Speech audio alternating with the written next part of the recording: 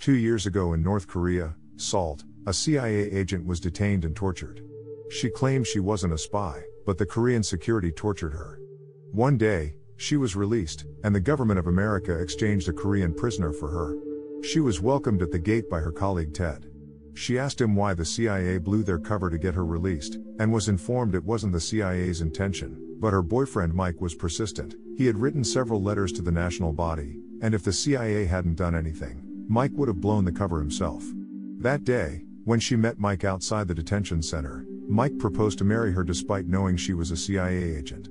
She accepted the proposal. 2 years since then, it is now their wedding anniversary. Salt wakes up to her husband working on his research, and she tells him she is going to prepare pancakes to celebrate their anniversary. At work, she is watching YouTube when Ted finds her. They start a conversation. While they are talking, Francis, one of the CIA agents, brings some files to Salt, and Ted insists they give Salt a break for the day. When the office work finishes, she is about to leave the office with Ted, when a Russian defector Orlov walks into their office, insisting to talk with Salt. Ted and Salt sacrifice their time and go back. When they are about to enter the investigation room, a CIA counterintelligence agent, Peabody, joins them to watch the interrogation. After Orlov has undergone scans, Salt enters to talk with him. The first thing Orlov mentions, immediately as he sees her, is that she is married. He tells Salt he has cancer, and isn't afraid of anyone or anything because he is dying. Not only him, but Russia is dying too, but they will ensure Russia doesn't die. He says he wants to tell her a story. In the year 1975, Shasa, a wrestler, met a chess master, Anka. They were in love and they got married. A year later, they gave birth to a baby named Chenkov. A few weeks after, Chenkov became sick and was hospitalized. Her parents were told she was dead, and they buried the baby, but it was not Chenkov. Chenkov was taken home by an agent, who had a master plan of training children to make them American agents. The plan came into manifestation in 1959, when Lee Harvey, an American, migrated to Russia. He returned to America 3 years later, but he wasn't the one who returned. The one who returned was a Russian named Alec. After the Alec program was a success, the agent trained all the kids he got through the means he had gotten Chenkov. The kids learnt the English language even before learning the Russian language. They underwent training, and were to be sent as KA agents to America.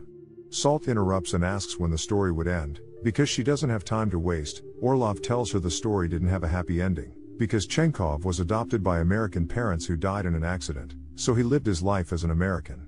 On day X, Agent KA-12, who is Chenkov, would kill the president of Russia, on the day of the American vice president's funeral.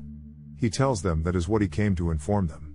Although Orlov's neural scan shows everything is true, Ted laughs it off, wondering why a Russian agent would kill their president, but Peabody believes the story. Salt asks what Orlov wants in return for the information, and Orlov says he only wants to help them. Salt attempts to walk out of the room. She tells him she has more important things to do. Before she opens the door, Orlov says the KA-12 agent is Salt, and she is a Russian agent.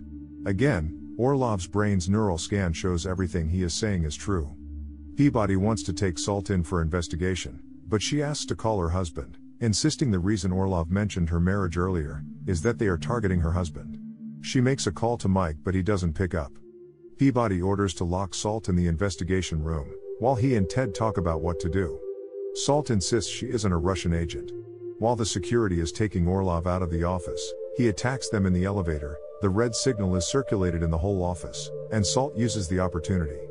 She asks to visit the ladies' room, and leaves the investigation room to escape. Peabody is in the security room, watching the CCTV footage, when he sees Salt escaping.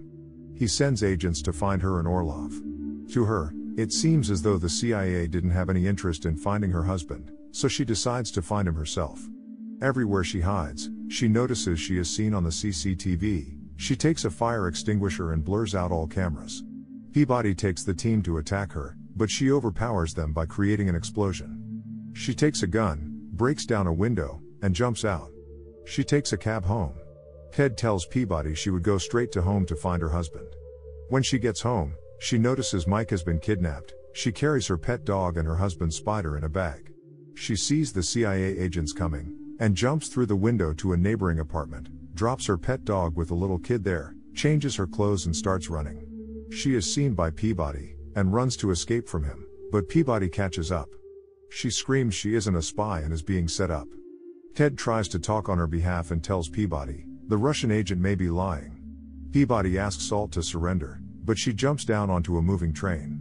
She jumps from train to train, and tries to escape. Ted has no choice but to call the Secret Service on her. Salt escapes into a club, treats her injury and runs out.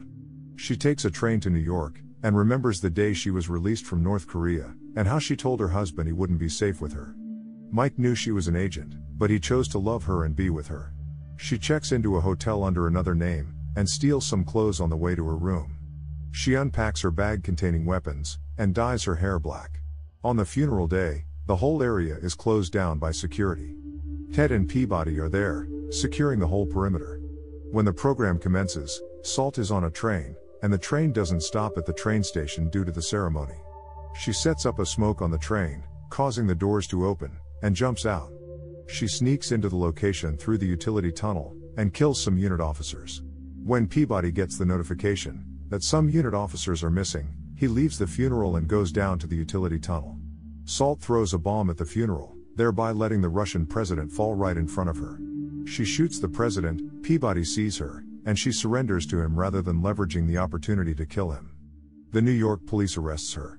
On her way, Ted tells her he would ensure she rots in prison for this, but Peabody hesitates, because he realizes Salt had the leverage to take him down but she didn't. While she is driven away in the police van, she recalls her childhood in Russia, and remembers the day they changed her face. She attacks the police, causing an accident and escapes. She steals a hat and takes a boat. While she stands on the boat, she recalls the day Orlov brought her to the American embassy, and told her she would work at the CIA. That day, Orlov had told her he would come for her, whenever he needed her. She takes the boat to the Russian sleeping agents' hideout, and hears the news, that the Russian agents are ready to retaliate for the death of their president, and the anti-American protest has commenced in Russia. When she enters the camp, Orlov welcomes her. He hugs her and tells her she shouldn't have married at all, and he had kidnapped her husband to be sure she can still be trusted. He takes her to her husband, and tests if she can watch him get killed, while they drown him. Salt's emotionless look makes Orlov believe she is back to their force. The agents welcome their sister back. Orlov informs her the next mission is to meet up with a NATO agent, Comrade Edward. After she gets the mission from him, she kills Orlov and the other agents, looks at her husband's dead body in the water, and recalls her wedding day. She goes on a plane to meet Comrade Edward. He was one of the kids at the training center, and someone who Salt was close to then. He tells her the mission is to kill the American president. He shows her a map with the location of the president, and says his mission is to ensure the president is at the location. They get to the White House. Salt disguises herself as a NATO agent, and enters inside with Edward, who tells her he is sure there are other KA agents with the president, with different missions. When the president arrives, the Secret Service interviews Ted and allows him to escort the president. Before the president enters the elevator, Edward shoots at him, making the president enter the secret bunker with Ted. Edward gets shot, triggering the bomb inside him, killing him. Realizing what is happening, Salt removes her mask and jumps into the elevator. At the bunker, the president is given reports that the Russians deployed nuclear weapons in the field, and to retaliate, he orders that the Americans' nuclear weapons should be used. He takes control of the country's nuclear weapons. Outside the bunker, Salt attacks and fights all the security guards. When Ted sees Salt is already in the bunker, he shoots all the secret security agents in the bunker, and orders the president to sit down. Ted reveals himself as Tarkovsky, another KA agent. He asks the president to direct his missile to another location, but the president refuses, so Tarkovsky incapacitates the president. Salt realizes Ted is a KA agent. Tarkovsky targets the missile towards Mecca and Tehran. He tells her they plan to incite billions of Muslims, so the Muslim countries would retaliate and destroy America completely. Salt begs him to let her in, so she can help him. He refuses to allow her. Just then, the news shows that the Russian president isn't dead. Salt had laced spider venom into the bullet she used, to simulate his death. Tarkovsky knows Salt has betrayed them. He tells her he knew they would be betrayed, that is why he had asked Orlov to visit the CIA office, and expose her as an agent, so they can make her take the blame for the nuclear attack.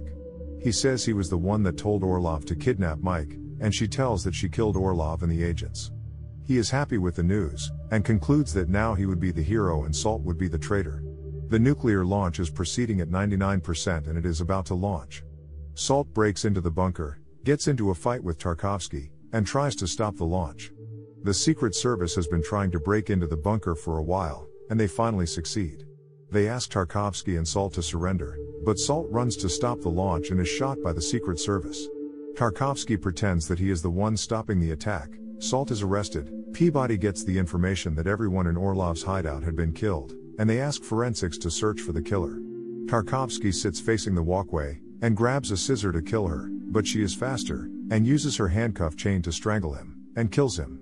Salt is taken away by the CIA, and tells Peabody that Ted knows about Orlov, and she is the one who sacrificed her life for the country. She insists that if she wanted to kill the Russian president, she would have done it without blinking an eye, as she was too professional to miss her target. Peabody informs her that even if he believes her, no one else would. He got a message from the forensics that it was Salt who killed everyone in Orlov's hideout. He pretends to slap Salt, and uses the opportunity to unlock her handcuff, so she can jump down in the water. The plane searches for her, but they couldn't find her.